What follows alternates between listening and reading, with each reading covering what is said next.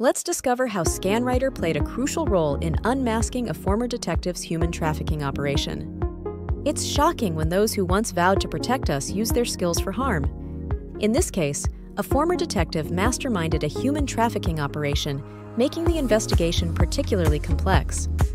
Investigators faced a massive challenge: untangling a multi-state human trafficking operation with extensive physical and electronic financial records to analyze. The investigation began with routine audits that revealed minor financial discrepancies. These discrepancies led to the discovery of a vast network of illegal activities managed by the former detective. The operation used legitimate business fronts to hide its activities, employing sophisticated credit card processing equipment to manage payments, which complicated the investigation. To tackle this complexity, investigators used ScanWriter. This powerful tool processed and analyzed massive amounts of data efficiently, revealing the true scope of the operation. ScanWriter handled documents in 21 languages, ensuring all financial transaction details were captured accurately, providing a comprehensive view of the network's operations.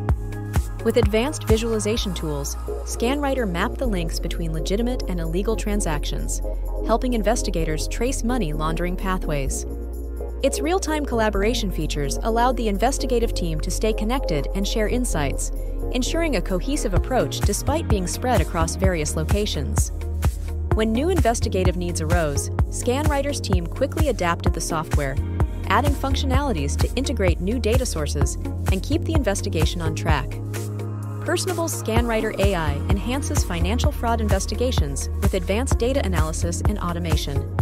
It helps investigators process data faster and more accurately. Stay ahead of financial fraud with ScanWriter AI.